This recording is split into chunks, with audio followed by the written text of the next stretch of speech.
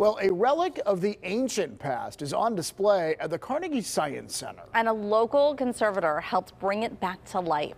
This Gladiator helmet comes from Pompeii and joins more than 180 artifacts in Pompeii, the exhibition.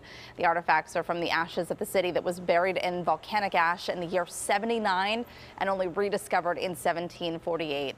The helmet dates back to the 1st century. Michael Bellman restored it and says he learned about the battles of the kind of gladiator who wore it. He was heavily armored and fought an opponent, the Retiarius, who was armed with a trident and a net. And so what I'm told, so he had this. It was an agile opponent versus an encumbered one. And I'm told that the secutor had to basically constantly jog. The helmet is part of an exhibition that also features a 4D theater showing the eruption of Mount Vesuvius.